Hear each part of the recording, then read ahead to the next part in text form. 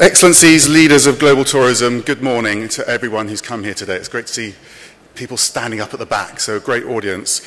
My name is Max Foster from CNN International, honoured to be moderating today's UNWTO WTM Ministerial Summit in 2017, which is of course the United Nations International Year of Sustainable Tourism for Development. CNN is a very proud partner with the UNWTO and working with the global tourism community over the years to grow the global tourism sector for the better of travellers, destinations, businesses, locals, the environment and the global community at large, and everyone there is represented here today. To officially open our session today though, please welcome Simon Press, the Senior Exhibitions Director of Reed Exhibitions.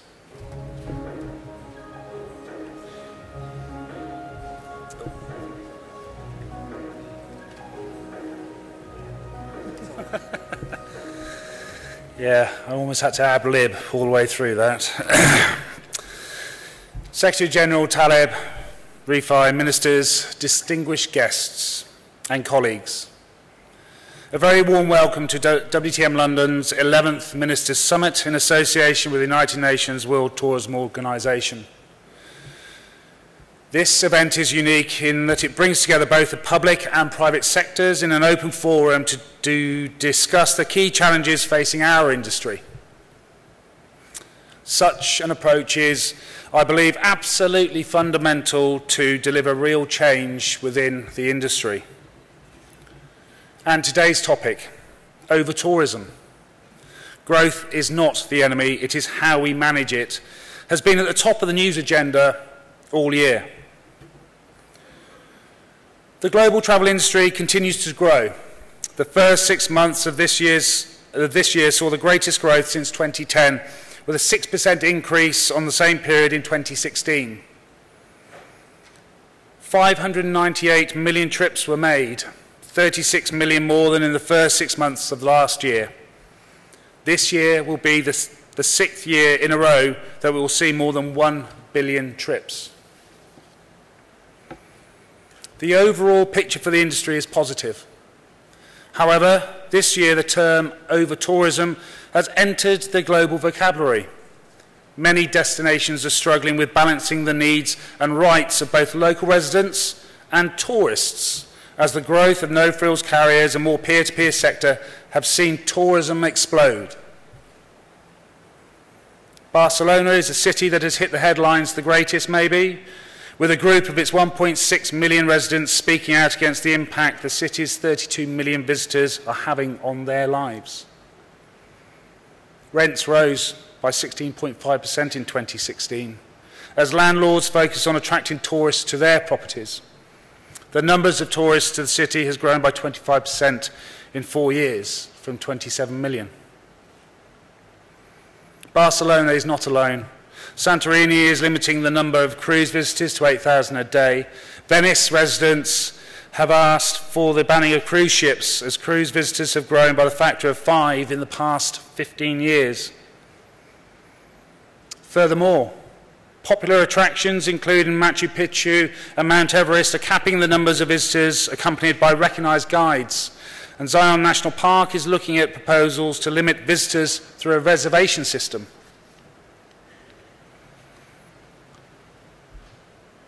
The tourism industry is yet to come to grips with the issues, and unfortunately there is a tendency to downplay the issues, but not here at WTM London. 2017 is the United Nations International Year of Sustainable Tourism, but how sustainable is tourism if this issue is not addressed? Tourism is a central pillar to many local and national economies, but over-tourism is changing the perception of the benefits of mass tourism. Today's panel is perfectly placed to debate this most important of topics. Both the private and public sector are able to provide unique insights and vast experience in tackling such issues from all perspectives. I am delighted to see such a packed room in front of me, including obviously a high number of ministers. This demonstrates to me both the importance of this summit and today's topic. WTM London will facilitate approaching £3 billion worth in industry travel and tourism deals from almost 1 million meetings held during the 3 days of the event. While the summit is the largest gathering of tourism ministers outside of the UNWTO's own General Assembly, a fact that we are very proud of. Before I finish, I would like to highlight a new event that we're opening this afternoon. The Ministers' Destination Investment Symposium, bringing ministers and investors together for a unique invite-only event. All ministers are obviously welcome to the event at 2:30 in the Platinum Suite 3, which will look at how successful investment has led to sustainable economic success. I would like to draw your attention to the new WTM Awards as well that will be launched at next year's event. These awards will celebrate excellence in destination marketing above all things, and I hope to see many of your countries enter the awards and in attendance at the event, which will be taking place next year on the Tuesday, the 6th of November. Enough of the plugs. It's now my pleasure to invite to the platform my great friend, Mr. Taleb Rifai, Secretary General of the UNWTO.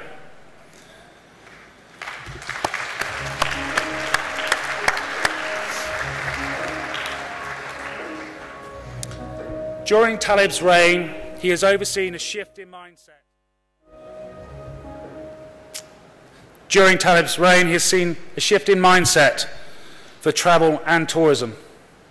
The industry is now at the heart of governments all over the world.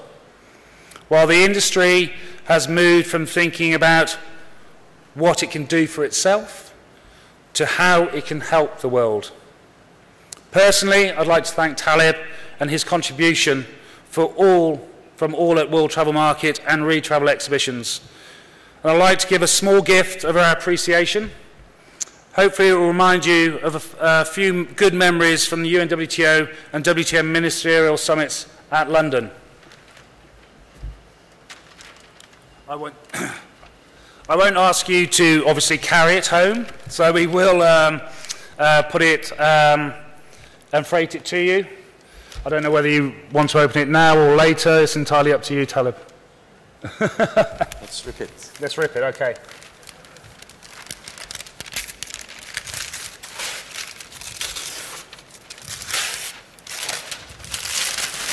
Wow, wow. Oh, it's beautiful. So I'd just like to thank again Taleb Rifai. Many thanks for your help and assistance and support. Thank you so much. Thank you very much. Thank you. Thank you. Can I just keep it? Yes, certainly.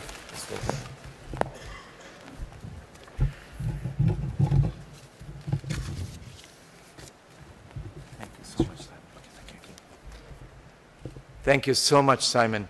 Thank you, everybody, for being with us this lovely, lovely London morning. Even the weather was kind with us. Must have very good connections here at WTM. Carrying this is going to be a little bit challenging. I have trained myself to travel with only carry-ons. So that's going to be quite a challenge, Simon, but I'm sure I can count on you. My dear Simon, it's been a pleasure to work with you on WTM. I still remember a few days ago when we started this idea, we were struggling to get people into the room.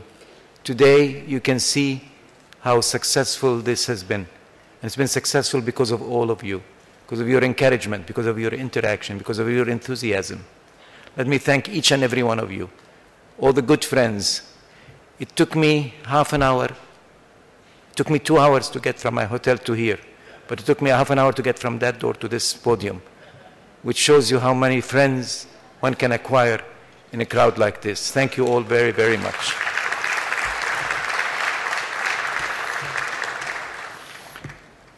In the script it says, Excellencies, dear friends. I only see friends. So dear friends, Charles Darwin once said, it is not the strongest or the most intelligent who will survive, but those who can best manage change. Today, the world is a major transformation junction. Rapid and fast change is the essence of our time, without doubt. 3 global forces are leading this transformation. I'd like to call them 3 revolutions. They're changing the world as we know it, shaping our future and connecting us in unprecedented ways, connecting our lives, our minds, our hearts, and our destinies. One is the IT digital revolution, connecting our minds virtually and globally. Two is the urban revolution, connecting our lifestyles, our livelihood, and the way we think and connect to each other. But thirdly is the travel revolution, which is connecting us physically and bonding us in unprecedented ways. Travel and tourism, my friends, I want to suggest, has become today a global force and a cornerstone in major transformations. Travel and tourism also has become today an integral part of major resulting global challenges that the world in general is confronting. We at UNWTO, with your good help, because it's your organization, identified three major challenges that are controlling and governing the world of today. One, safety and security. Two, IT digital technology disruptions. And three, the long-lasting challenge that will stay with us for generations to come, sustainability. These challenges come together with other symptoms that have become so familiar to many of us in the world of today. Climate change, migration, unemployment, poverty, and the list can go on and on. Yet, despite these challenges and against all odds, travel and tourism distinguishes itself from many other economic sectors and human activities and continues to grow in a remarkably impressive way. As you all know, last year's international tourism registered the 7th consecutive year of above-average economic growth in a row. This year, 2017, is no different. Growth is set to continue at an estimated 4.5% to 5%. Although our official records would say 3.5% to 4%, they are very conservative, but I don't even try to change it. In 2016, there was 1,235 million international travelers that crossed international borders in one single year. That's almost 1 out of 6 of the people of the world making an international trip every year. UNWTO long-term forecast shows that this 1.2 billion today is going to become 1.8 billion by 2030. Travel has become today a way of life, part of our culture. There is no stopping to it. And it's important to start by stating that ahead of what your discussions today is going to be all about. It's not anymore just a human need or an elitist urge. It has become today very much of a human right. You have heard me say this many times, but I want to emphasize it. It is a human right. Nobody has had the right to stop anybody from going anywhere to enjoy this world that we inherited from our ancestors. Our right to enjoy the world, our right to relax, our right to do business, our right to seek health care, our right to seek education, are rights that are equal to any other human rights of the day. Equal to my right for a job, my right for a home, my right for health care. I'm therefore confident that in many years to come, 40, 50, 60, 70 years from now, the future generations are going to look back at today and say, that was the age of travel. We're living it. But as you all know, my dear friends, with growth comes power, and with power comes responsibility. I always like to dramatize it by saying 1.8 billion travelers are 1.8 billion opportunities or 1.8 billion disasters. It's all up to us. How we manage this impressive, unstoppable growth is a real challenge. My dear friends, growth is not the enemy. Progress is not the enemy. If we don't progress as human beings, we will regress. And if we regress, life on earth will stop. Growth is our story. Let's not be afraid of it. Numbers are not the enemy. The key is to manage growth in a sustainable and responsible and intelligent way, and to use the power of growth to our advantage. We have it at our hands. We have to use it. We have to divert it. We have to convert it into a power for good. My dear friends, over this summer, reports from all over the world had spoken about something called tourism-phobia or over-tourism. They have shown us citizens protesting against the invasion of tourists. I even saw a slogan in one of the cities that are under question now that says, tourists go home, tourists are terrorists. In many destinations, Venice, Barcelona, Amsterdam, Dubrovnik, and many, many others, communities start to look at our sector as a real threat. My dear friends, this is a wake-up call for us, reminding us of our responsibility. We've always been talking about us being responsible, reminding us that responsibility and the responsible decisions have to be made, and now, immediately. Decisions that better enable destinations to provide healthy, safe environments and enrich the experience for visitors and for hosts.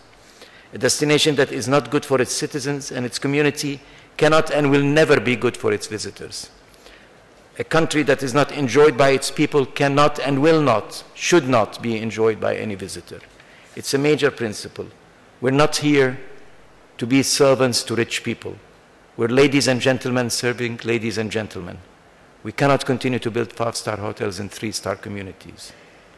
My dear friends, again I want to stress, growth is not the enemy. It's how we manage this growth that counts.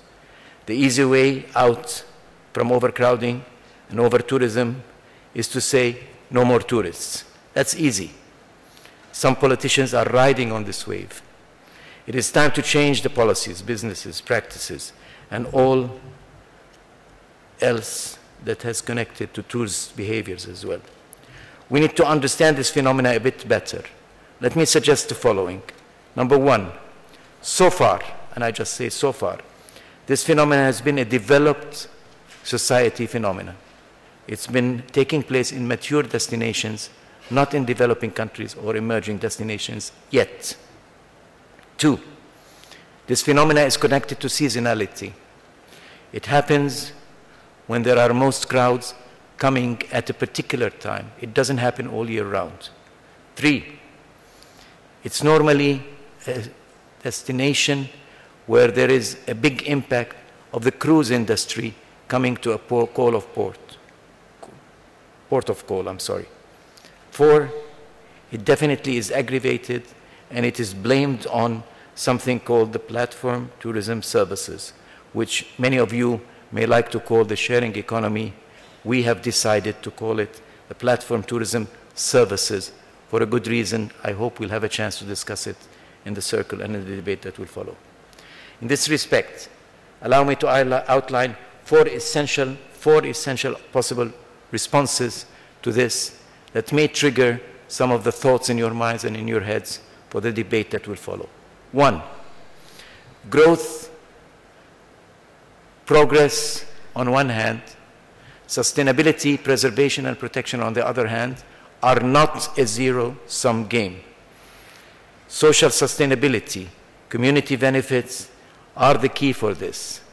It is not enough, and I repeat, it's not enough for the tourism industry to say, I'm providing jobs to the community.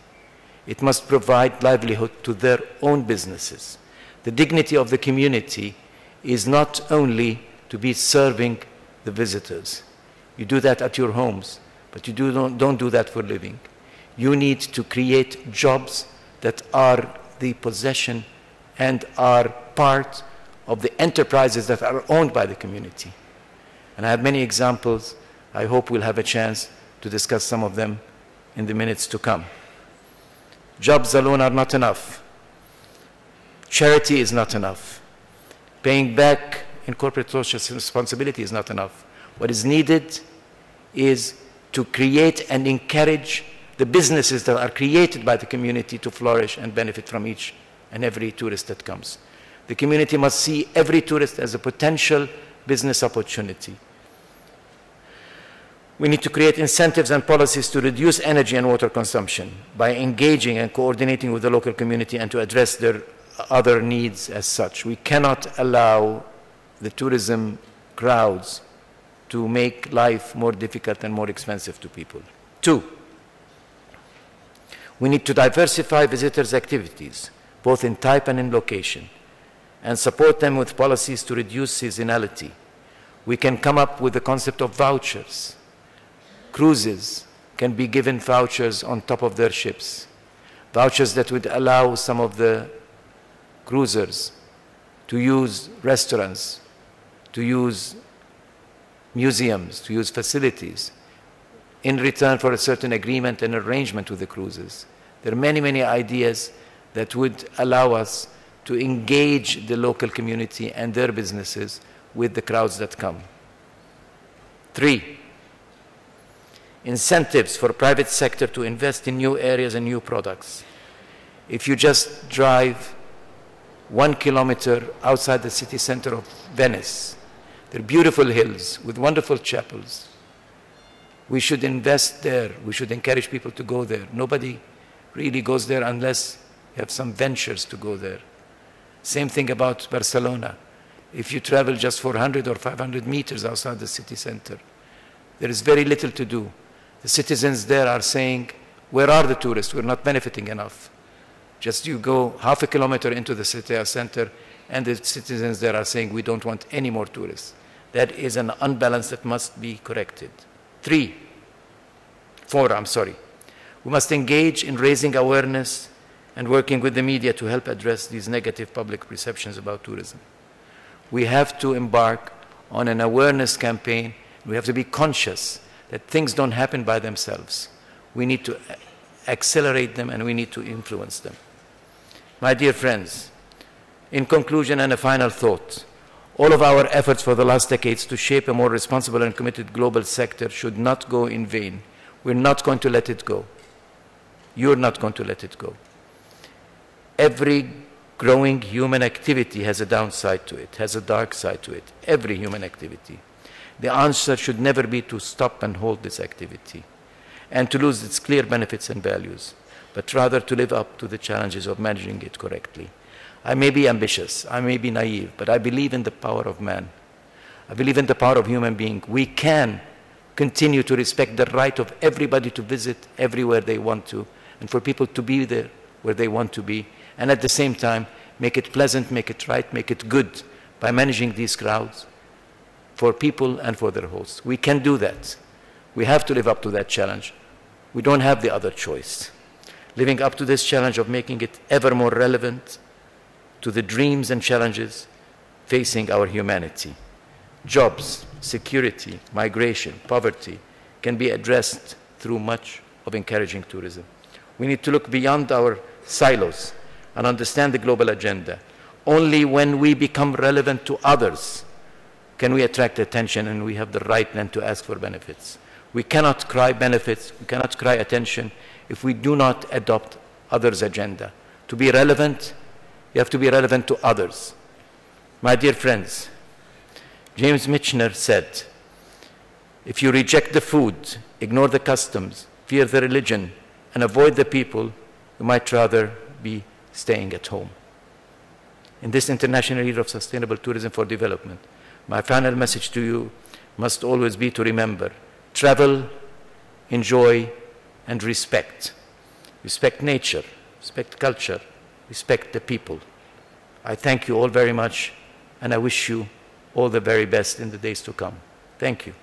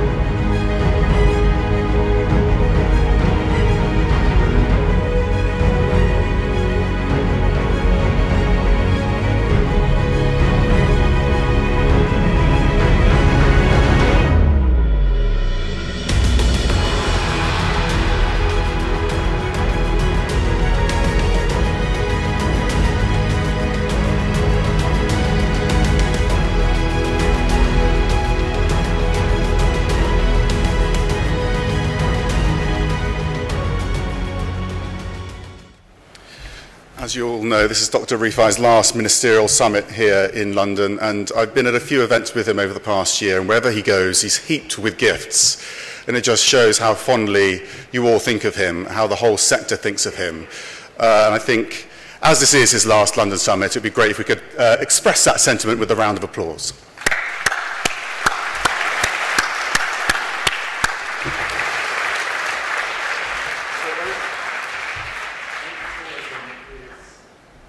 Microphone's not working, so maybe I should come down here a bit further.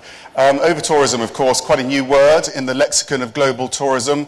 I've got a whole list of other words that have been used in its place: tourism-phobia, anti-tourism as well. Whatever the words used, the sentiment really is the same, isn't it? You imagine these crowds of people in sites ruining the experience, and on this subject we can all speak to it because we've all had that experience. So it's a very personal subject for many of us as well. But we all know as well in this sector that tourism can be a force for good, and it should be a force for good, and it's about balancing that, and Talib, you were speaking to that, and we're going to try and get into some examples because that's what this panel can do for us today. A very timely time to have the discussion as well. The UN International Year of Sustainable Tourism is coming to an end. And as Dr. Rifai says, growth is not the enemy, management is the challenge to be embraced, and you're all part of that. The realities of unmanaged growth are already being felt in some destinations, as you all know.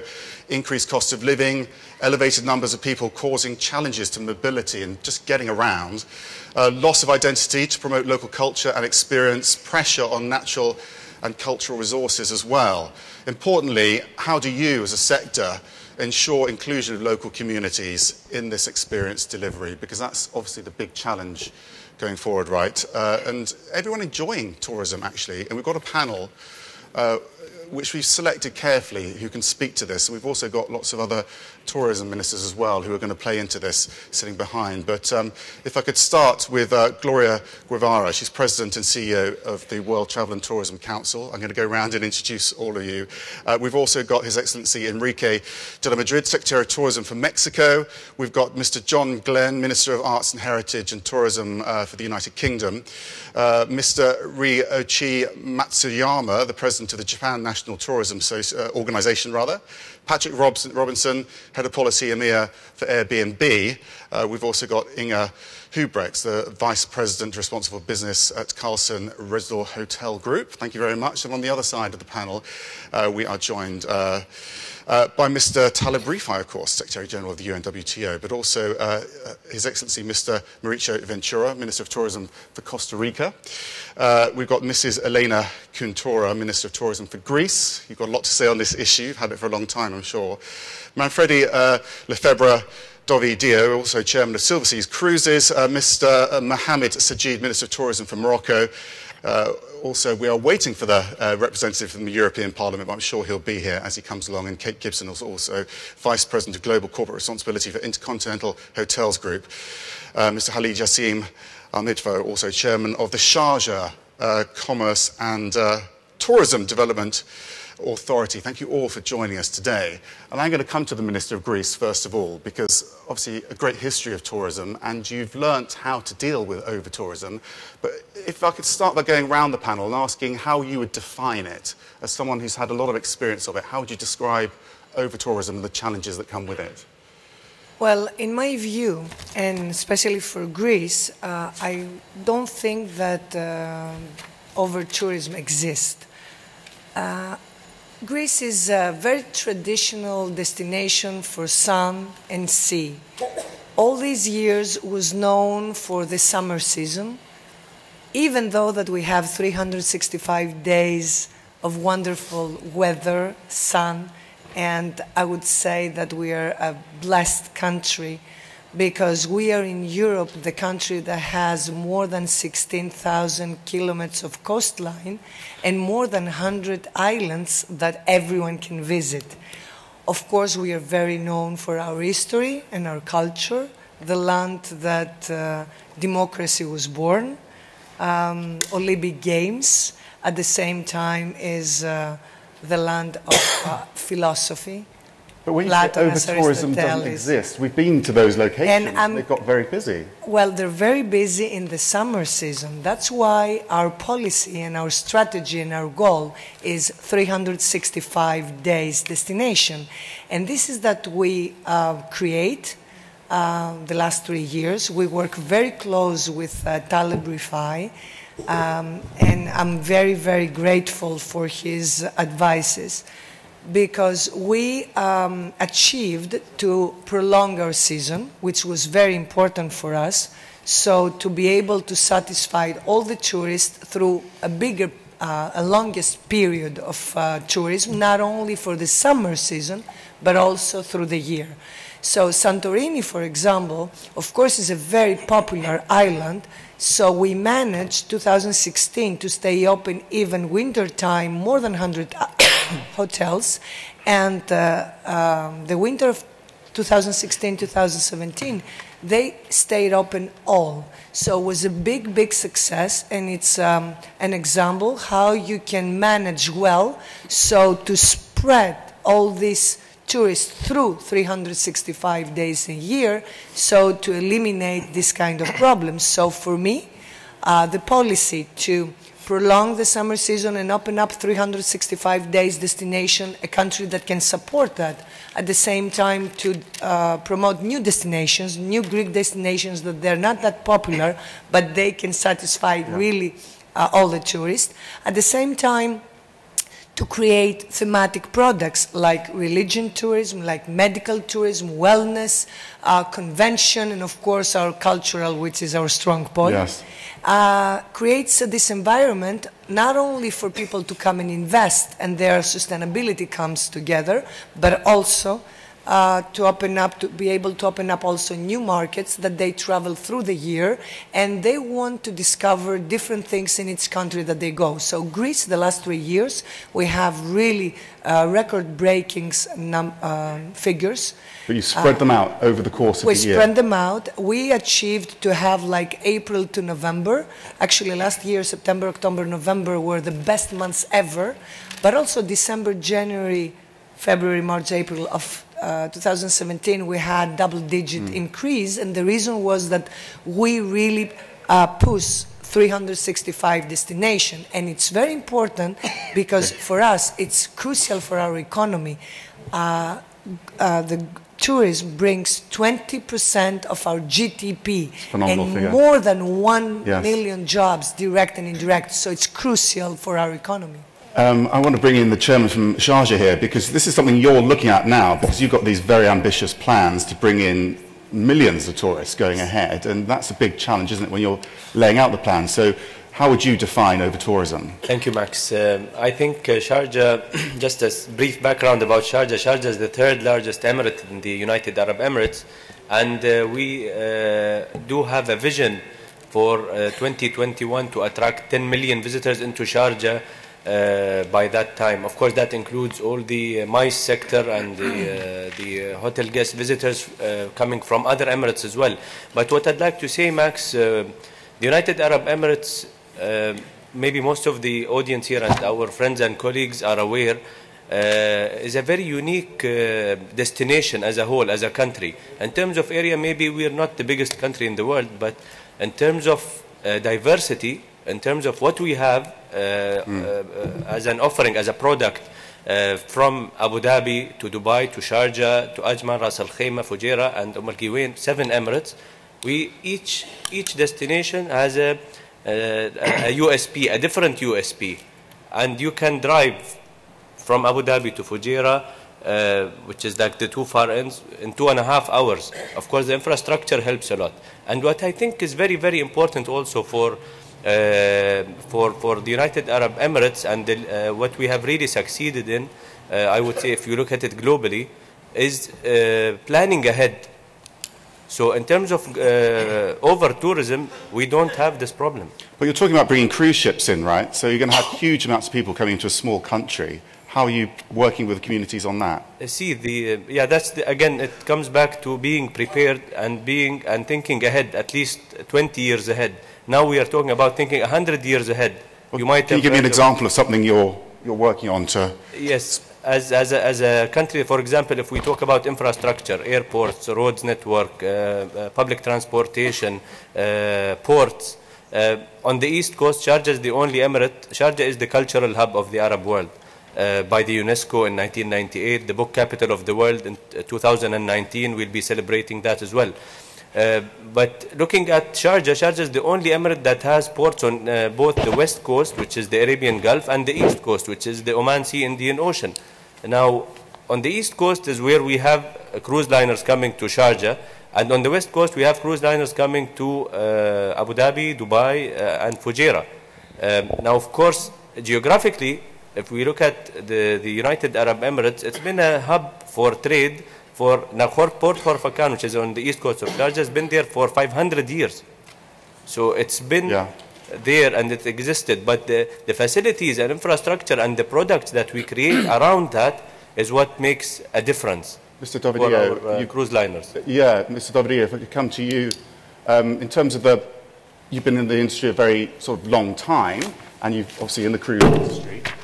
Which countries do you feel handle overcrowding the best? So if you bring a lot of people into a country, which countries give your customers the best experience, but also work best for the communities? Well, no, as a solution for overcrowding, the best is Ecuador with the Galapagos Islands.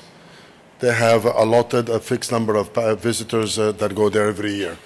It's a formula. Of course, it's a very selective formula from an economical point of view, because that brings up the cost. But it's a formula. Then you have to divide between live cities and dead destinations like Petra or Barcelona. What the people of those cities don't like is thousands of people coming in every day, not leaving anything.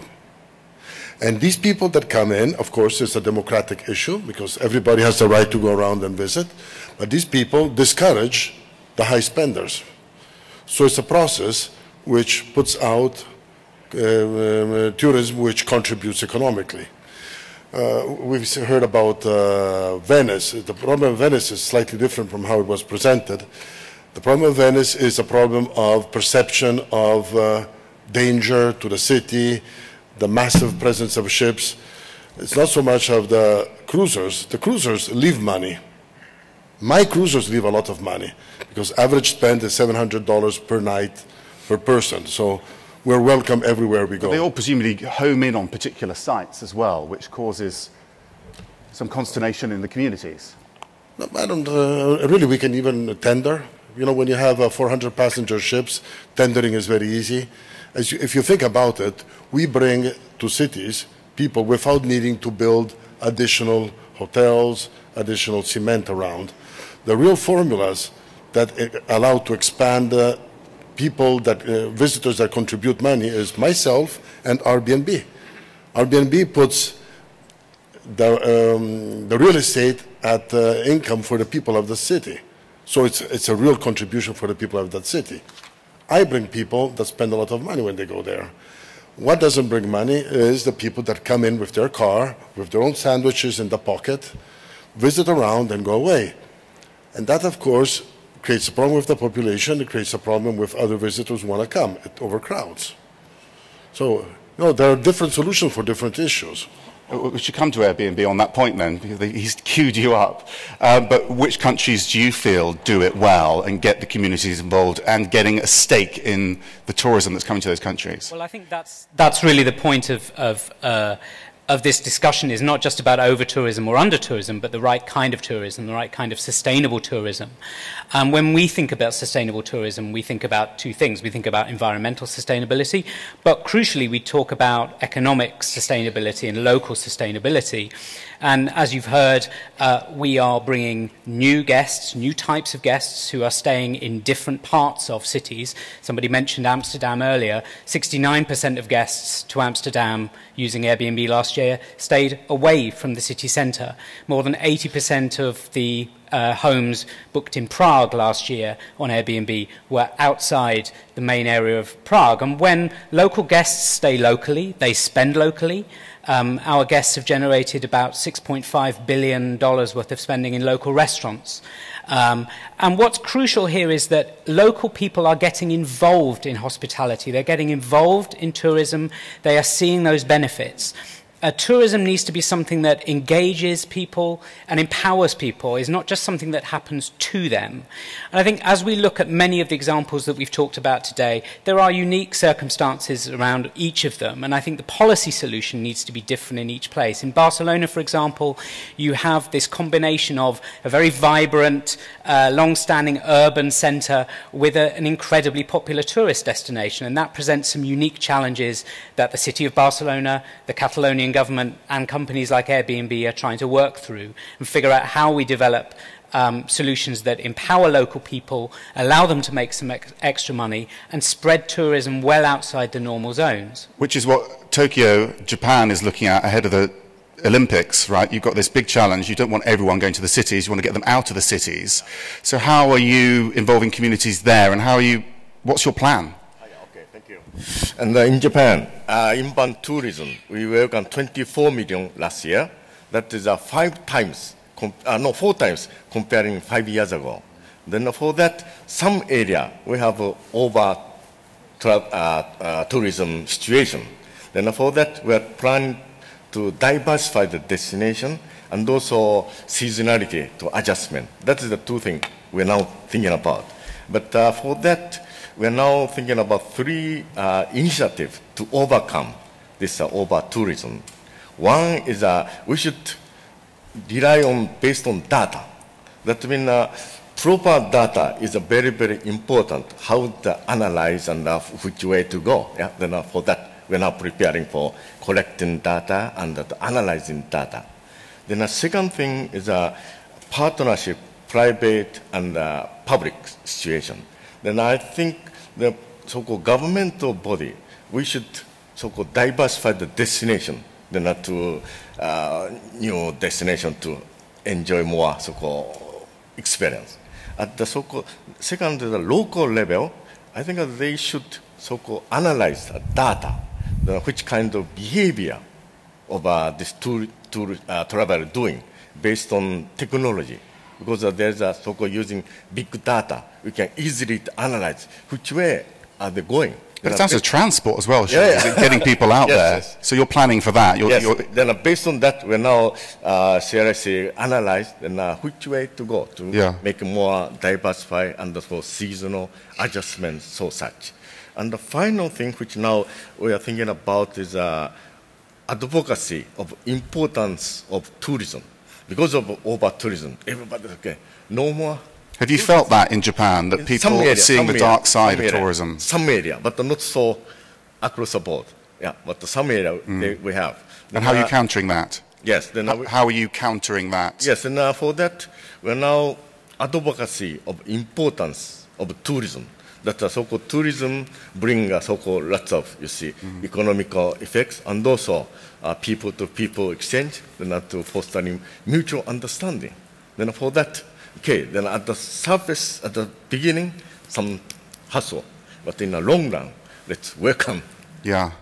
Well, I should bring in the World Travel and Tourism Council because you're having to work with much smaller organizations increasingly, aren't you, if you're trying to work with these communities? Are you working with data, and how are you convincing people that tourism is a good thing? It's a good thing, and I'm glad that you mentioned that. I think from our perspective, I have 3 important points.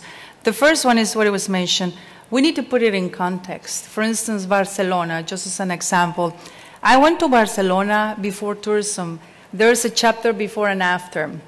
I don't know if someone here had the chance, I'm sure many, to go to Barcelona. It was high crime rate, high unemployment. It was a pretty sad city, to tell you the truth, in the 80s. If you go to Barcelona right now, it's a booming city, it's very impressive. So there are some benefits from tourism that we need to make sure that we communicate with the locals so that they keep understanding that as well. Now, on top of that, I believe the partnership that was mentioned between the public-private is crucial. On top of that, I think we need to involve the communities. There are some great examples out there, and that's why we want to be in WTTC part of the solution. Can you give me a good example of a project that you think has worked really well? Let me, for instance, something that we have done is we engage with McKinsey, and we are looking at those great examples, the best practices. And on December 13, we're going to be launching that report that spells out exactly the good cases. One example, for instance, going back to the cruises. Miami. Miami is the largest home port in the world. However, you don't feel over-tourism there. How have they done it? That's a good question. They have the right public policies. They have the good planning. They work very closely with the private sector, and they engage the community. And so you have all these cruises. I don't see a day during the week that they have more than 5 cruises. But however, they have cruises all week long. Now, the big ships, they go to Fort Lauderdale, for instance. They don't go to Miami. And on top of that, they have a good planning in terms of flows, in terms of real estate. Going to the point about Airbnb, for instance, Miami Beach, they tell you where you can use Airbnb and where you're not supposed to use Airbnb. So it's a very interesting case in that particular one, because you see that tourism, if you look at Miami many years ago, they suffered. Now they live from tourism, and that's a good model, for instance, that we should look at, and that's a destination very well developed. Well, the hotel groups face some of the challenges. Would you argue that the cruise industry has faced, bringing large groups of people in one location?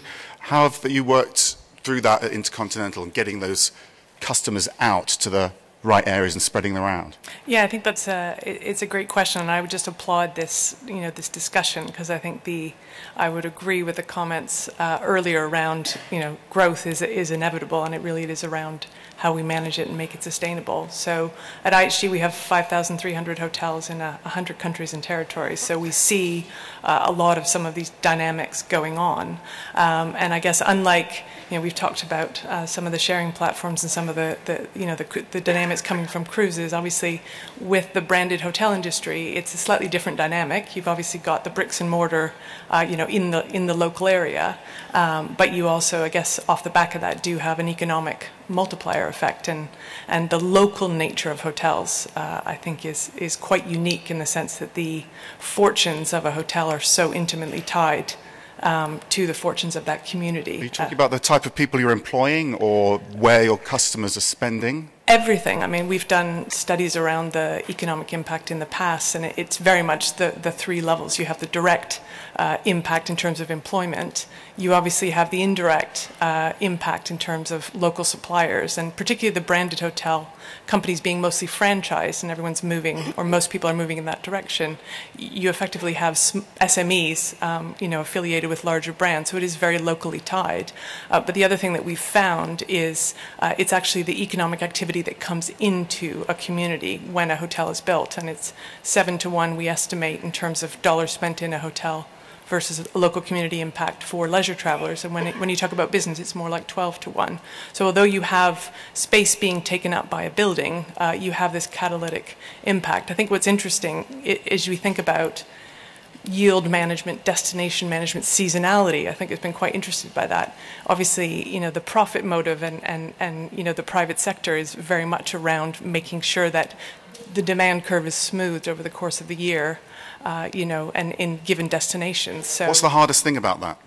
Well, I think the hardest thing is obviously you're less in control of actually driving that demand. You're building hotels, and our owners are building hotels where that demand is coming. And we're certainly working. And I think one thing that we've definitely seen in terms of some of the public-private partnerships is how you can actually partner locally, for example, with educational institutions or community organizations around upskilling and around developing hospitality skills, which we do through the IHG Academy, for example. We've got more than 2,000 programs running around the world, and that's a great example of a win-win for the local community in terms of skills, and obviously in terms of hotels finding that great talent to work there. So I think it's very much an integrated solution. Of course, all challenges of sustainable development do require those different parties involved. Does Carlson Residor also feel that you have a responsibility with overcrowding and dealing with it and spreading out customers across communities? Yeah, I would say that for me, over-tourism is the opposite of responsible tourism. And responsible tourism is something that we have a long heritage within our company. We've seen decades of growth, very dynamic growth, combined with very successful and impactful sustainability initiatives that focus both on the environmental side and on creating jobs which have a multiplicator effect in the local communities.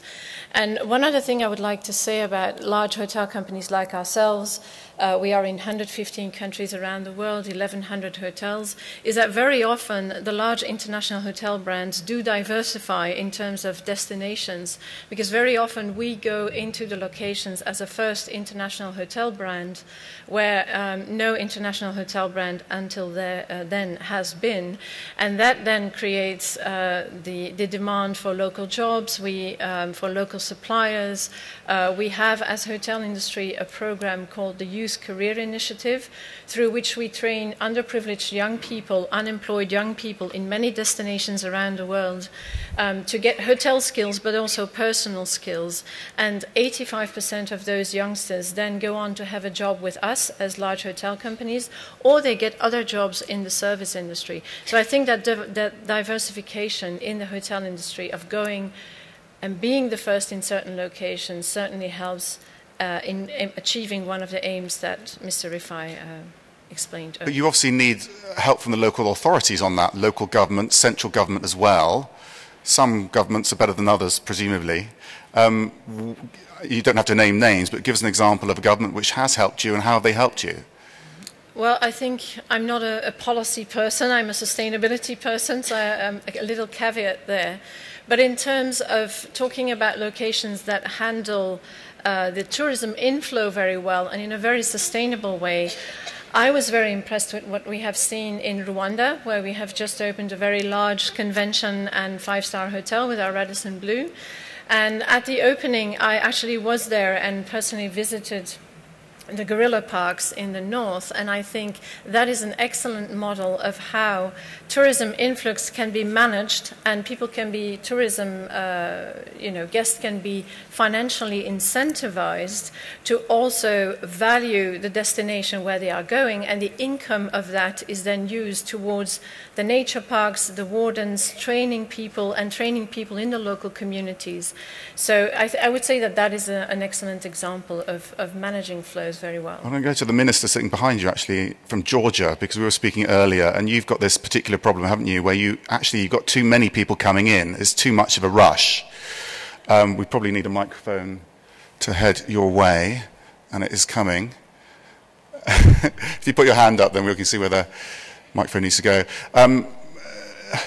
The Galapagos was given to us an example which worked well because they limited numbers, but you don't want to do that, do you? So what solutions are you looking at? Yeah, we had a very interesting conversation with Max. The over-tourism, we have two different cases. One is cases when traditionally destinations where those have traditionally a lot of tourists, like Venice, Barcelona, etc. And another case is Georgia, where we have fantastic growth, and in several years we doubled the number of tourists. And nowadays, by the end of 2017, we will have double of our population as a tourist. It means that people are not used with this kind of increase. And well, there's been a backlash, hasn't there? Yeah, and in our case, we have a challenge as well to tell people what is the economic and different cultural effect out of this increase. So I think that we have two different cases, like Venice. Those destinations have had and have tourism in big numbers, and those destinations that are doing very well, but at the same time, this kind of psychological problems can occur. Thank you.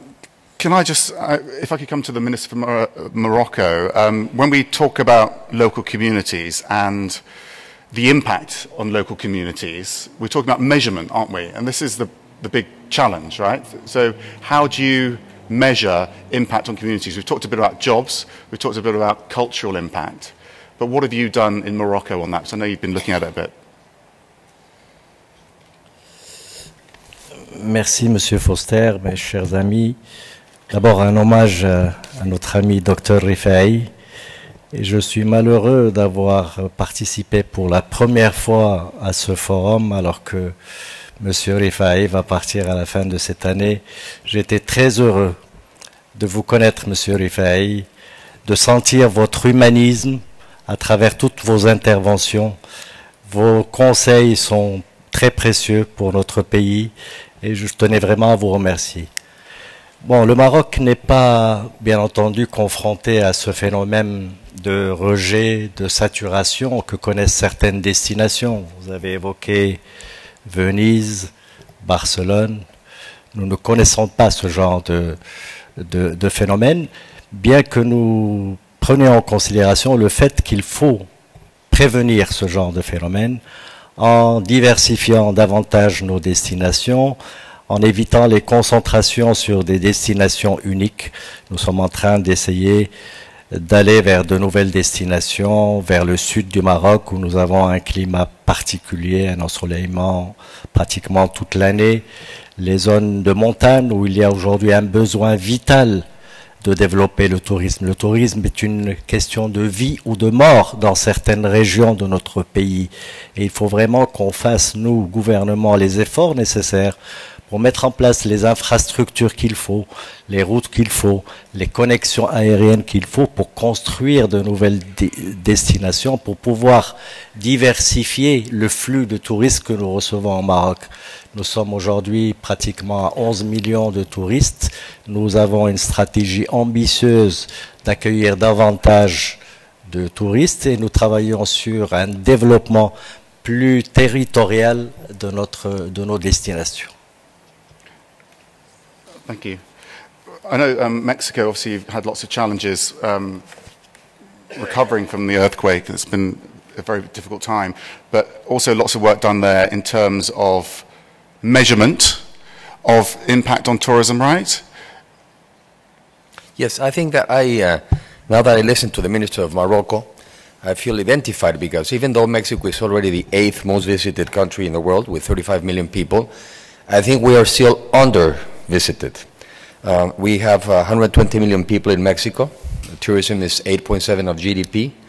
10 million Mexicans work directly or indirectly from tourism.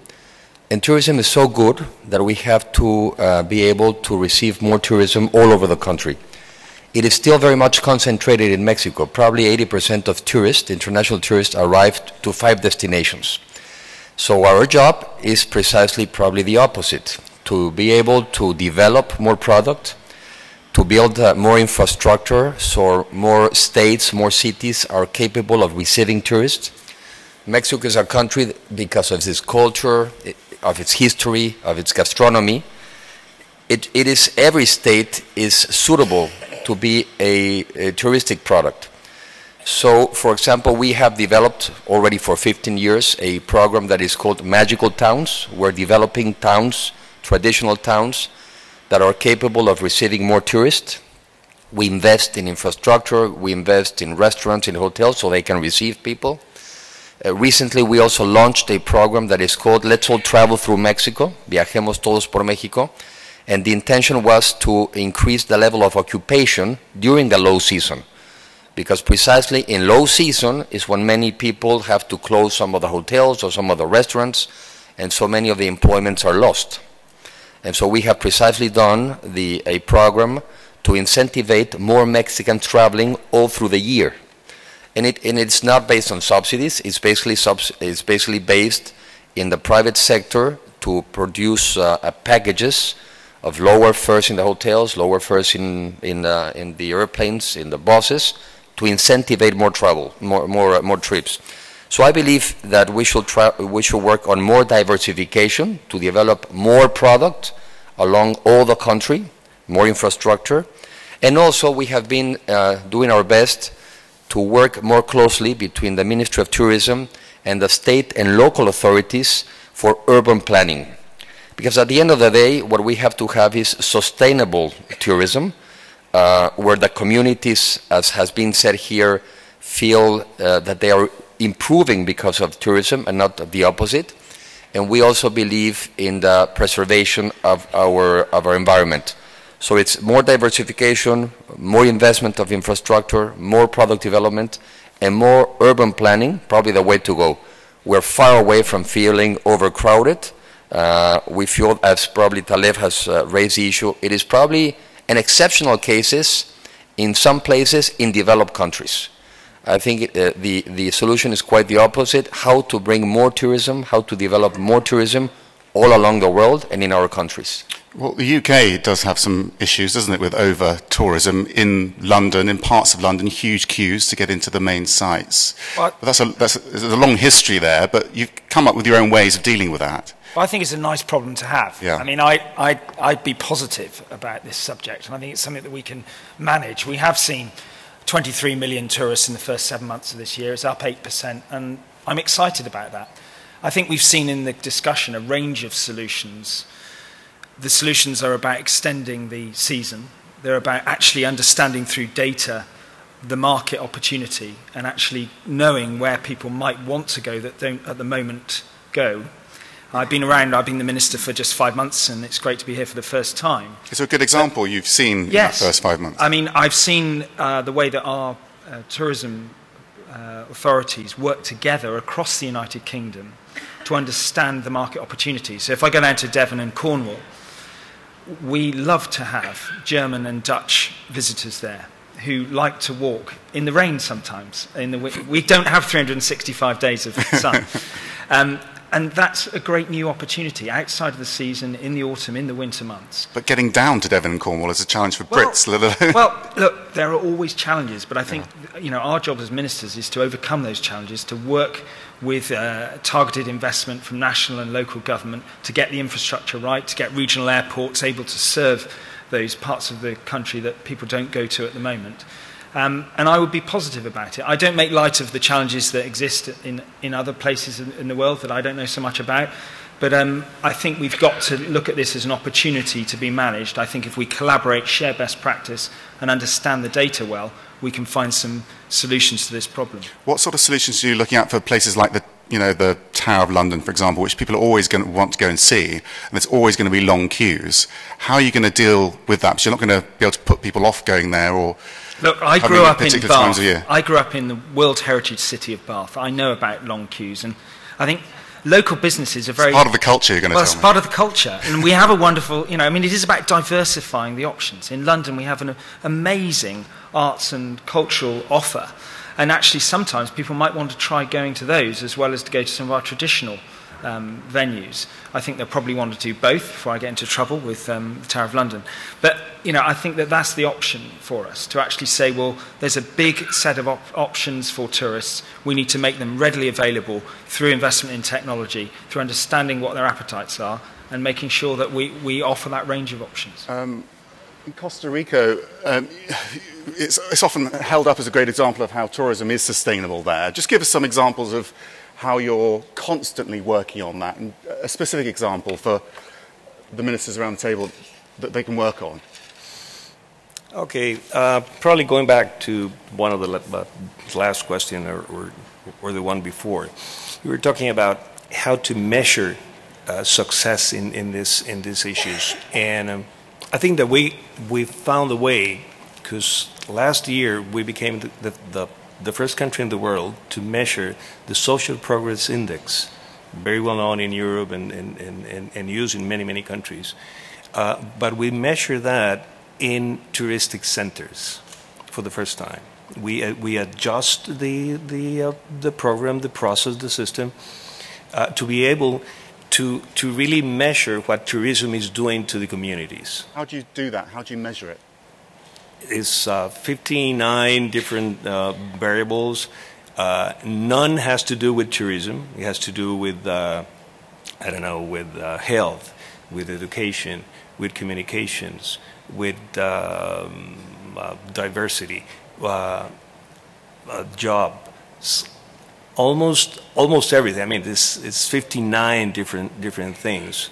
Like I said, none related to tourism. So you can really measure if the people in the touristic centers are living better, they have a better social progress index than in the rest of the country. And we started with the pilot program last year. We have 32 touristic centers in Costa Rica defined already. So we did a pilot program in 10 communities. And now this year we're measuring the rest. And out of the 10, 8 had a much better SPI than in the rest of the province or the area. And in the surveys that we did to the households, 92% of them say that tourism is good for the community. It gets a better standard of living for the community and actually for them. So they really feel part of the tourist development that Costa Rica is having. To those measures, the new sets of policy. How often do you? Absolutely. We are going to be measuring every 2 years. But one of the big advantages of this is not only that now we measure the result and we know something that we all say, but for the first time it was really measured. More than that is that you can define public policy. So local government and the private sector and the central government and everybody can get involved and take action in very specific areas that can move the needle, as I said. You can really change the condition of the people, and sometimes it's something very small. I don't know. It might be a very a remote community that what they need is better communication, internet or something like that. So with that you can change. You can affect the life of the people because they have health and education and whatever, but maybe communication wasn't that good.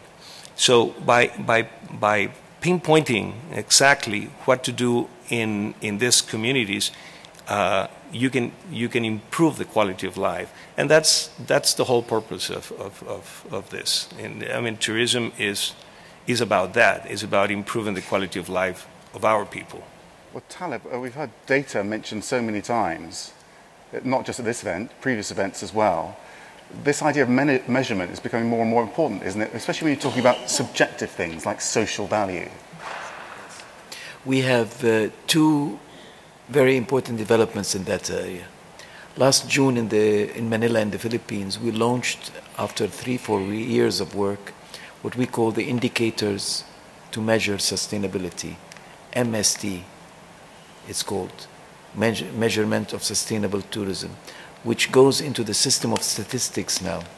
It's a very, very important achievement, and it's going to be a UN-wide kind of system to be used. The second initiative that we did in this regard is we have now 18 of them. One of them is in Greece, actually, the latest one. We have what we call Sustainable Tourism Observatories, which are close to what our good friend from Japan has just talked about. These observatories are there to measure the impact of people on visitors on a place. For example, I'm sure some of you must have seen the movie Avatar. The movie Avatar was filmed in a park in the north of China. In that park, we established one of the first observatories. At that park, you have an observatory that produces a report every day that says the following, and I'm sure it's very it says, today there was 382 visitors. 21% of them were children under this age. They were consistent of this number from Russia, this number from Korea, this number from Japan, this number from whatever it is. And at the same day, we had 331 reptiles of this size. We have this number of this number of that. At the end of the month, you have a report, and you could make an analysis. You could make. I mean, that's exactly the challenge that we have to face. Enough, though, is it? Management. Well, we have 18 observatories all over the world, and we're getting a lot of requests now to do that. I think it's going to become more and more used. But I just want to add something, if you don't mind, Max. Yes. No.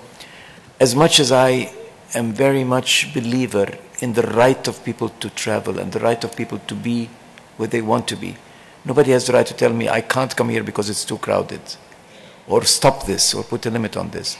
Yet we have to recognize that every destination, every site has a carrying capacity, of course. Of course it does. And there is also a limit after which your experience in a site becomes really very unpleasant experience. That's for sure. But what we're talking about here, that's not the case. The case in tourism-phobia or over-tourism is about people feeling bad about the people that are visiting them. It's not about the site complaining yet. Unfortunately, environment does not have a voice to shout and cannot demonstrate against us. They do that in different ways, of course. Are you concerned about bad feeling towards I am, very much so. And what I'm suggesting is the following. Bad feelings are really about people not feeling that they're getting a fair share of it. It's not just about the numbers. It's about what am I getting out of it. That's why what Manfredi said is absolutely crucial. What our friends from Airbnb are saying is very, very crucial. Now, Manfredi's example is a very good example. Now, his kind of cruise is a welcomed one, because this kind of cruise are small, limited, high yield. They spend the night there. It's the kind of cruises that somebody sometimes resents. The number, you dump 3,000-4,000 people at the same time, at the same place, and you tell them you have 3 hours, go around. They don't go in to eat a meal because they've already eaten on the ship. They hardly spend anything. Sometimes, if they're tempted enough, they buy a souvenir. Although the ships sometimes have their own souvenirs. These are the kinds of things that you have to deal with. How can you make these 3,000-4,000 welcomed by people other than saying, oh my God, now it's coming, another ship coming and dumping another group of people. And there are many ways, and we have been working with them on this. For example, if on the cruises, you actually say, you can eat the meal on board, or you could eat it in one of the 20, 50, 30 restaurants in town. And these are vouchers for that. You give a voucher, you go and eat there. The restaurant, of course, will pay a commission to the cruiser. So the cruiser is happy they're pay the commission. And they don't have to cater for everybody. The restaurant is happy because they're getting customers. They see the visitor now from a cruise as a potential gain for them. And the customer is happy because he has a choice. You could do that for museums. You could do that for dispersing people. You could provide free transportation. The city should provide free transportation from where the ship docks to where they want them to go. They say, if you want to go outside of Venice, there's a bus that takes you for free. And I mean, instead of cities just bargaining and negotiating with ship owners on how much taxes they should pay more, that's what they should be negotiating with. We should be thinking about it. Yeah, I mean, we should be imaginative about this. I'm not suggesting anything particular. It's not a straitjacket. But what I'm saying is people should start thinking of how do we make the people of the city feel that every customer, every tourist, every visitor is one of them. Now, I want to make a last comment because I believe that our good minister from the UK here said a very important thing. There's nothing wrong about standing in lines. You know what's wonderful about London? London will never ever feel over tourism, because when you come to London, you become a Londoner. That's the key to it. You enjoy standing in line. It took me 2 hours to come from my hotel. You just sort of go into them. It's just really. The point is, you should lower the barriers. You should lower the walls between visitors and the people. And the power of London lies in the fact that when you come to London, you want to become like one of them. And that's exactly what we want everybody to be able to do. Thank you. Queues should be part of your marketing. I want to bring in a representative of the European Parliament here. Because, have you got concerns about overcrowding, some of the issues that Taleb was talking about there? What are the things that are worrying you right now? Thank you, Mr. Foster. I always learn a lot about Mr. Taleb Rifai, like now. And one or 2 months ago, I organized a big conference in the European Parliament called the mass tourism. And immediately, I got a message from Mr. Taleb Rifai and from the UNWTO. It's not mass tourism. We have to call it over-tourism, because it's not the same. So after this message, I started to use this one. And we have to think about it, because for the European Union, for the European tourist family, for us, it will be one of the biggest challenge in the next 10 years.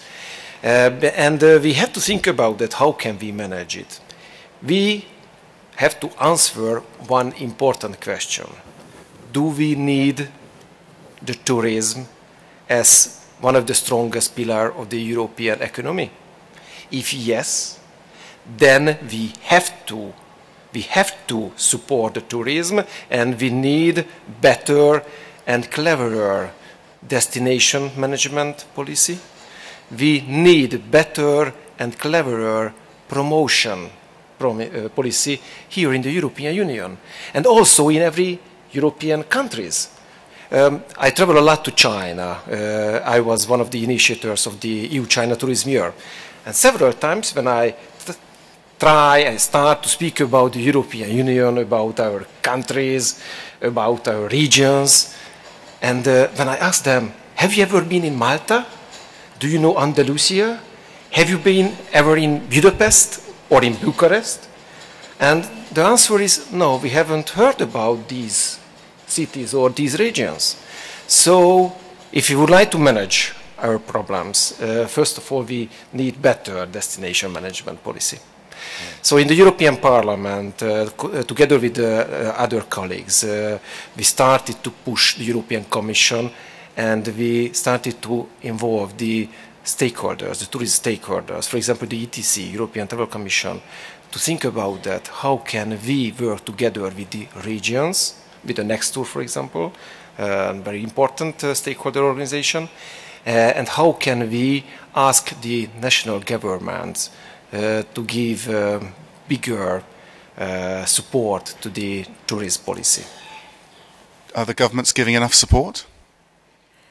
There's area of opportunity. I would say no. Yes, there are some great cases out there, but I think we also have an educational process to work with them. I think at the end of the day, as I say, we have some best practices to share.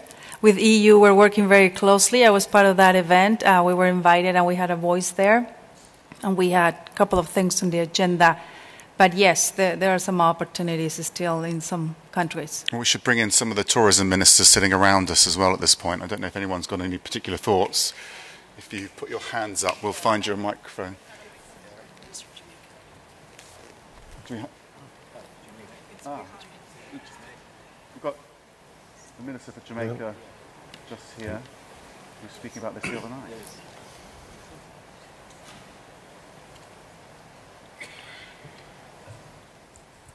Thank you. So, thank you, Max. I'm excited by the discussions and the various strains of thought that have been guiding how we are examining this phenomenon of over-tourism.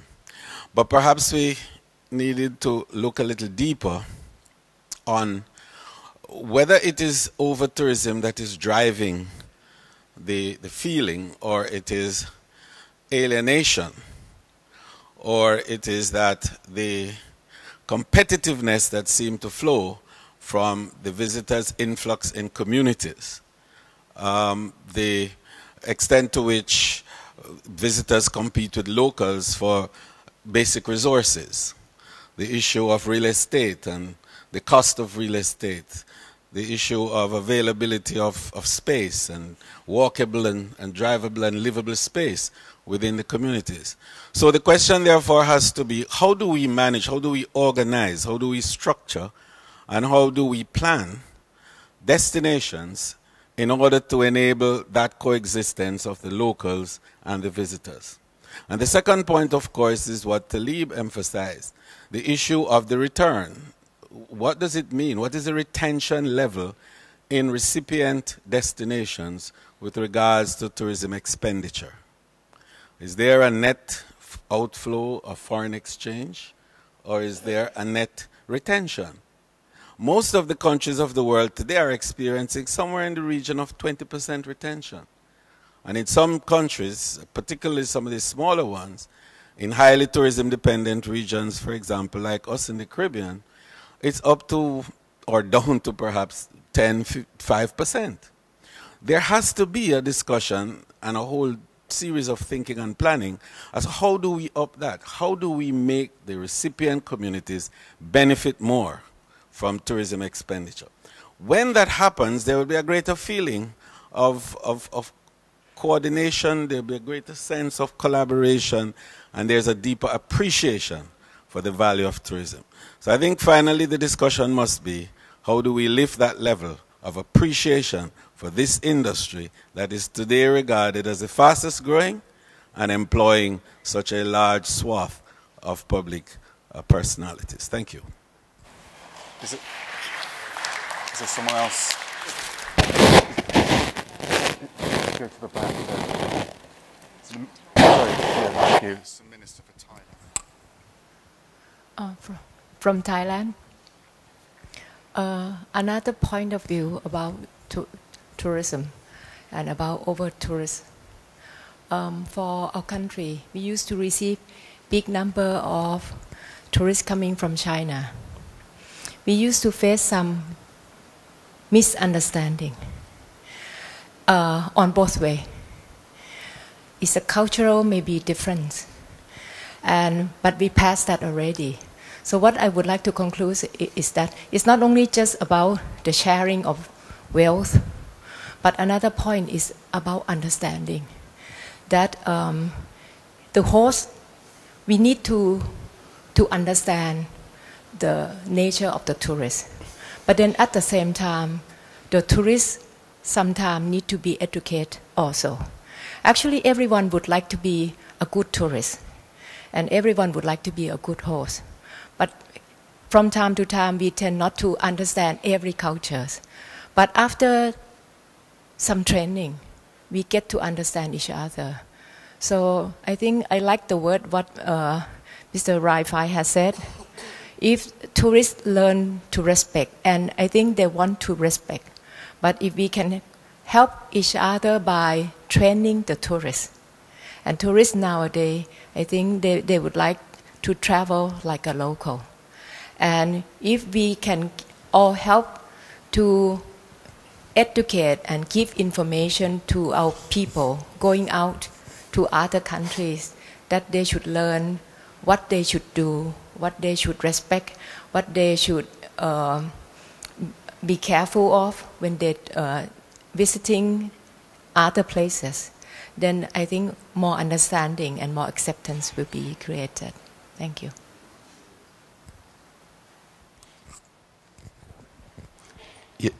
Yes, good morning. I'm not a minister, but I represent the Spanish tourism industry.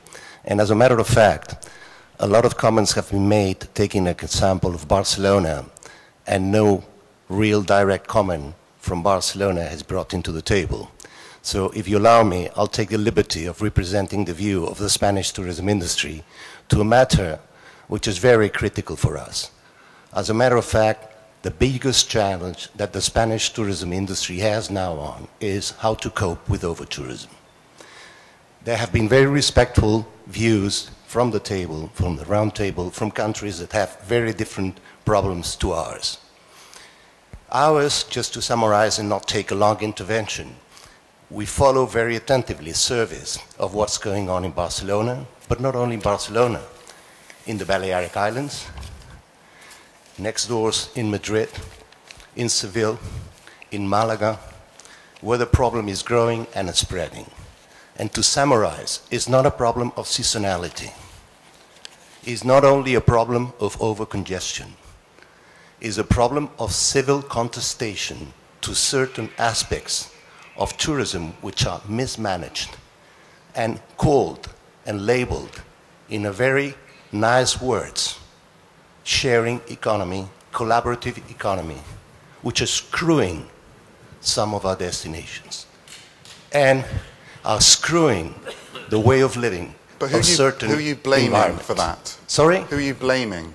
I'm blaming to the unmanaged, growing tendency without laws, without the courage by governments to regulate something which is destroying, at least in my country, 50% of the contest and tourism-phobia in Barcelona is attributed to the sharing economy. Okay. 20% to the cruises, the rest to overtourism. Judge by yourselves. Regulation is needed, strong commitment to avoid all the inconveniences of neighborhoods which are losing their identities. Okay. And citizens protesting, not business community. Citizens protesting against that. Taleb, do you want to speak to that? Yes, please. Yes. I have great respect for José Luis Sureda. He represents a very important private sector conglomerate in Spain. But I must say that this is not a very balanced point of view. And I'm sorry to disagree with you, José. We stopped calling it sharing economy for good reasons. But regardless of what you call it, it has its good side and it has its downside. Would you define it for us? Of course. It's people renting, providing their services through digital platforms. That's what it is. Nothing more, nothing less. Now, it's not all sharing, I agree. because some of them are doing some business. I'll just give you a little, bear with me for a little story. Last December, I was in Paris, attending a meeting of hoteliers, and they were speaking exactly in the same spirit that José Luis Zoreda is speaking with, very justifiably. They're up in arms against Airbnb and all the likes, and saying they're destroying us, they're doing this, they're doing that, because hoteliers want to stop this phenomena. You can't stop it, but you can't ignore it. You have to deal with it. I completely agree. You have to deal with it. Now, in the middle of all this, a lady stood up and said, "Why are you all against me? I'm a widow. I inherited my home from, I don't know, from my husband, and I'm renting it. And why are you?" So everybody felt so ashamed. Everybody felt so. Only to find out next day, one of the participants took it upon himself to try and find out who this lady is and what she's doing. He came back and said, "This little Charlotte that made us all feel guilty yesterday is renting 56 apartments." So that is a business. It's not a sharing. I agree. But the sharing part is something we have to protect because it's a good part. Now, I agree with José Luis. This is creating some kind of a resentment, especially in cities like Barcelona and other cities, where you have, for example, somebody waking up in the morning and finding a different neighbor next to his apartment every day. That's not a very comforting feeling. I mean, to feel that you're living in your own apartment like you're living in a hotel is not a good feeling. But the phenomena itself must not be the one targeted. We need to manage it, we need to control it, we need to put it under, and that's why, Airbnb has applied to become a member with us at UNWTO. And I found a lot of resentment from hoteliers about this. Then we said, no, we want them in. The only way to deal with issues is to discuss them, is to talk about them. And they're cooperating with us now. So the point is, Max, that what you need to do is get it under control, manage it. You can't ignore it, but you can't stop it. It's not going to stop. I'm going to come to the Minister for Greece in just a moment, but I'm a journalist, so I need to get a right reply from Airbnb. Have you got any thoughts on this? I think that is absolutely true. I think what I would say about the way that Spain has sought to regulate the collaborative economy, the sharing economy, the platform economy, whatever you want to call it, has focused almost entirely on the professional, the business end of the market. And that's perfectly understandable because that is really where Spain's heritage in tourism has been. The short-term rental industry in Spain has existed for decades. What's new about Airbnb is the introduction of individuals, new people, sharing the homes that they live in on platforms like Airbnb. A typical host in Europe is hosting for around 41 nights a year. Most of them are not businesses. The tension and pain point in most of the places where we are in direct discussion with governments is about where that tipping point is between individual activity and business activity. The rules for businesses have existed for a very long time. The challenge specifically in Barcelona is the only legal route to hosting tourists in your home, anywhere in Barcelona, is as a professional. The business of sharing a spare bedroom in Barcelona is outlawed today. We are working to try and get that changed. If you're going to try and spread tourists out of the main areas, if you're going to try and let real people benefit from tourists and tourism and the spending of guests, you need to diversify the offering. And that's really where the problem has been in discussions with the Spanish government so far, is a degree of protectionism about their professional activity and a gradual acceptance that there needs to be some loosening and some new innovative approaches. And this is not impossible. Many, many places around the world have done this. We've concluded around 350 partnership deals with governments right around the globe to try and grow this kind of supply responsibly and in ways that involve citizens. I should just say that I think it's quite a one-dimensional view to say that it's residents versus tourists. Residents are part of the hospitality industry now. We have a very, very active community of Airbnb hosts in Barcelona who have organized themselves. They are now recognized by the city of Barcelona as a legitimate player in setting and deciding tourism policies in the city. So I think we need to we need to consider residents not just as people that tourism is done to, but now as active participants in tourism who have views on many sides. And it's the job of governments and the private sector and citizens to get together and discuss that in constructive dialogue. I'm just going to ask if any of the hotel groups want to speak to this before I speak to a minister. Yes, it has been said a couple of times that the hotel industry is against a platform like Airbnb or private accommodation rentals. I don't think that is true, but as large international hotel companies, we're very much part of the fabric of the communities. We are in it sustainably for the long run and in a responsible way. The point which we are absolutely not against, let's call it the sharing economy, because of course that is a good thing that benefits people, people's health, the environment, and that creates, yes, additional income for people who let out a spare bedroom occasionally and time-bound. The difference is where the hotel industry and other forms of accommodation like B&Bs, etc., we are bound by rules and regulations which benefit everybody, the guests and the local community as well. And I believe that whenever in a sharing economy there are businesses that operate within those online platforms, that is the space where there may have been issues that have arisen, and that is exactly the space where we'd like to see regulation and collaboration, also to make sure that everybody plays by the same rule book and plays on a level playing field. Two ministers on this. First of all, Greece and then the UK. Well, actually, I want to speak in generally. I want to agree with the representative of European Parliament, because a few weeks ago I was chaired in the OECD high meeting level, and actually we spoke about three very important things. How the governments, they will put in their top of the political agenda tourism, because for some countries it's very crucial, the economy that depends from tourism.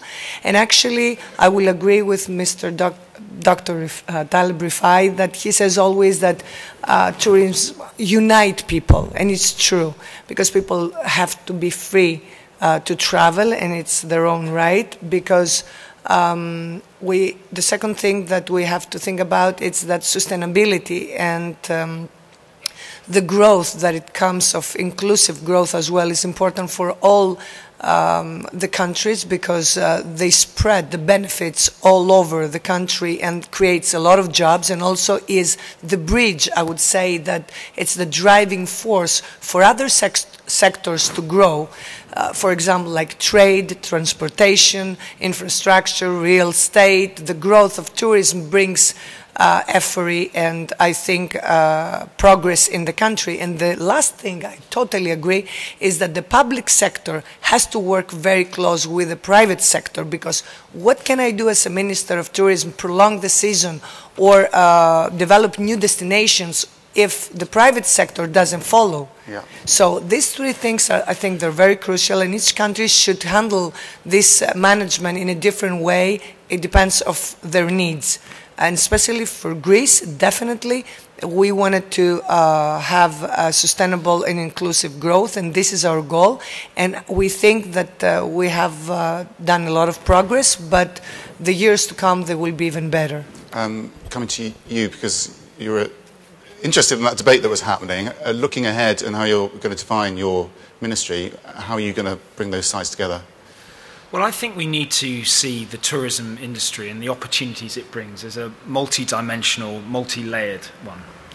And the traditional hotels will always be massively important, and particularly in this capital city, business tourism, business events, hotels will always be a major provider. But I'm a little bit anxious about a narrative that says we've got to regulate this new economy, these new companies like Airbnb that are providing enormous opportunities for people that couldn't previously participate. And I think about my travels around the UK and the number of people that are using Airbnb, which means for me that some of the things we've been talking about is about the diversification of destinations.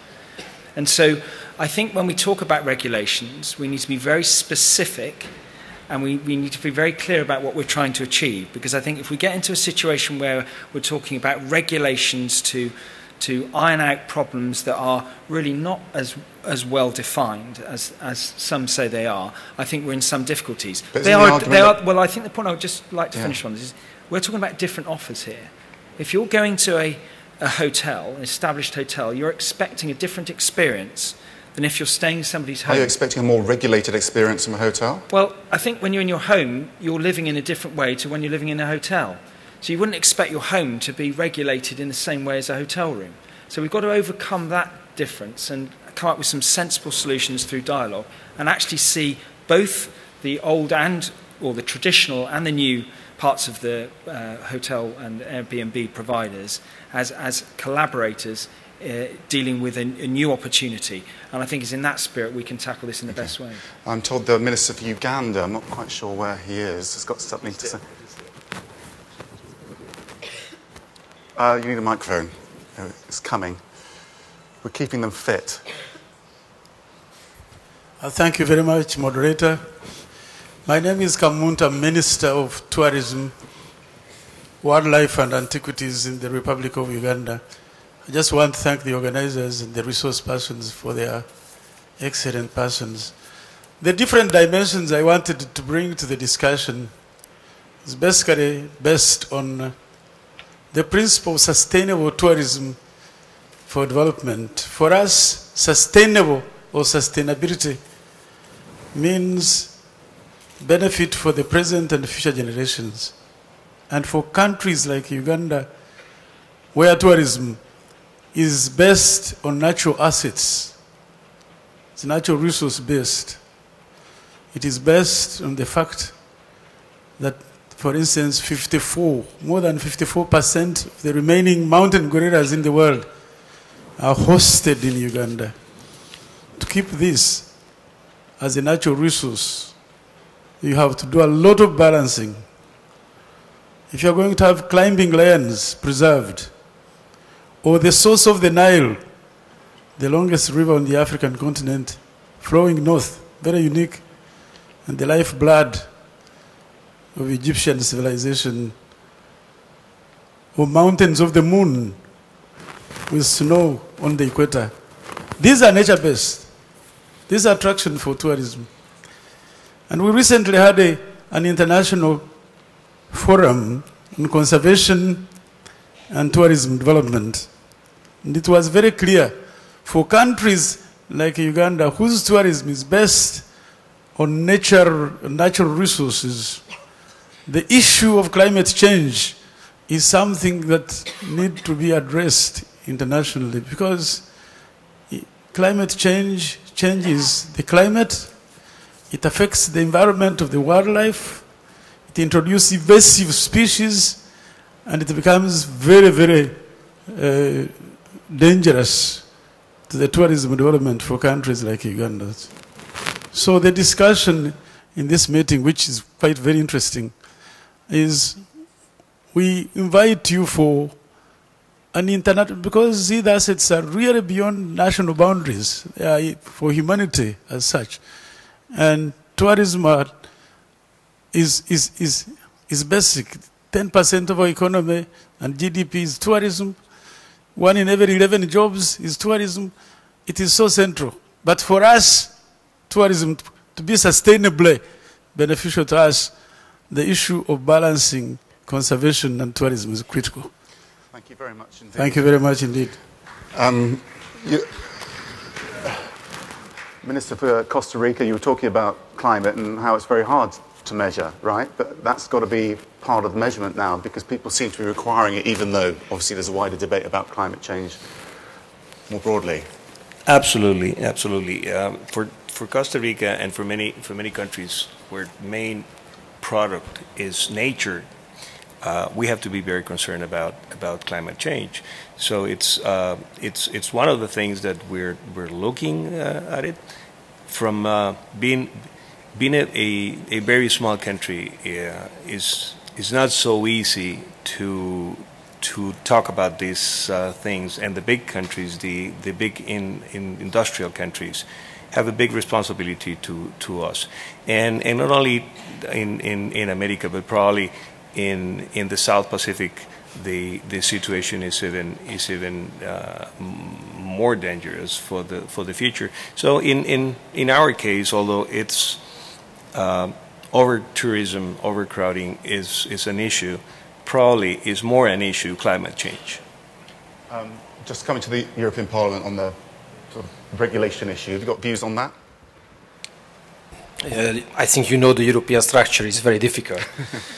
So of course we have to work on it, but I would like to tell you it's not only about the tourism, but we need a new European structure in the European Union in the future. So if you would like to serve our people, if you would like to serve our voters, if you would like to serve our nations, we need a better structure in the European Union. And in this new structure, we need better influence of the tourism policy. But only one more thing. There are lots of political decision makers here. The private sector is another type of the life. You have owners. It's very clear what they need and what they ask. We have owners, they are the voters. So if we are thinking about the over-tourism, we have to think about the political life. There are more and more populist political movements and politicians.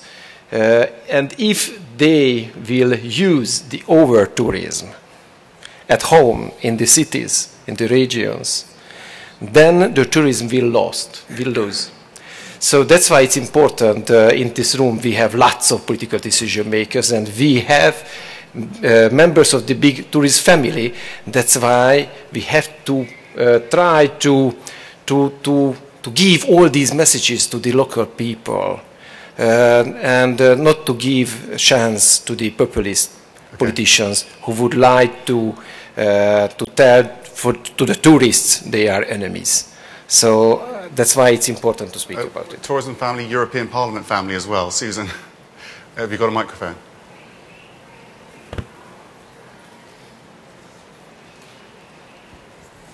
Hello everybody, my name is Claudia Zapardel and I'm chairing Intergroup for European Tourist Development in the European Parliament. And I'm very happy because we have this discussion here today. I have another perspective, a more balanced one. Since the beginning of the activity, together with my colleagues from the European Parliament, and in this intergroup we are something like 150 MEPs from all the European countries, we discussed it about not say overcrowded destination, but about the traditional destination of Europe. And of course they are overcrowded, but in the same time Europe is big and has a lot of other destinations, a lot of treasures, the hidden gems of Europe is the way that I am calling this destination. But these destinations are not promoted very well, and I think this is very important to promote the new destination that have a huge touristic potential, a huge cultural potential, but for this, it is a challenge not only for the communities, it is also a challenge for the private sector. Because I know it's difficult for the, let's say, the international hotelier chains to invest in a new destination which is not so attractive for tourists. But I assure you, I will give you the example of my country, of Romania. Of course, that Bucharest is very well known. But if you get, you don't know, even it's heaven on the earth, you don't know about the Danube, the Delta Danube, the Danube of Delta, which is an amazing place about the medieval castles of Transylvania. Of course, I gave only some examples from my country, but are so many regions and cities and places in Europe and also at international level in other states outside Europe that are very attractive for tourists, but we have to promote them. And in this way we create a balance. And just one more idea. When we are attracting tourists in one country, yes, they are coming for 3 days in Barcelona, but let's the other 3 days to go in another city from Spain. And other 3 days in another city. Let's create them. Let's diversify the products and the offer that we are giving to the tourists. And the last idea is we have to put tourism in the top priority policies at national and international level. Because if we don't put this, yes, we can use in a very populistic way a kind of subject that we are discussing today. Thank you very much. Thank you so much. There are so many comments we could get in. There are hands going up everywhere. Dr. Rifai, I know you've got to go soon. Could you upsum your thoughts as a result of this? And maybe we'll be able to continue. I'm not sure how much time I'm not sure that's fair because I've spoken more than anybody else here. But I really have a plane to catch. I have to be in New York tonight. I'm sorry about this. The only thing I want to comment on is just a minor comment the good minister from the UK just said. I even hesitate in using the word regulating.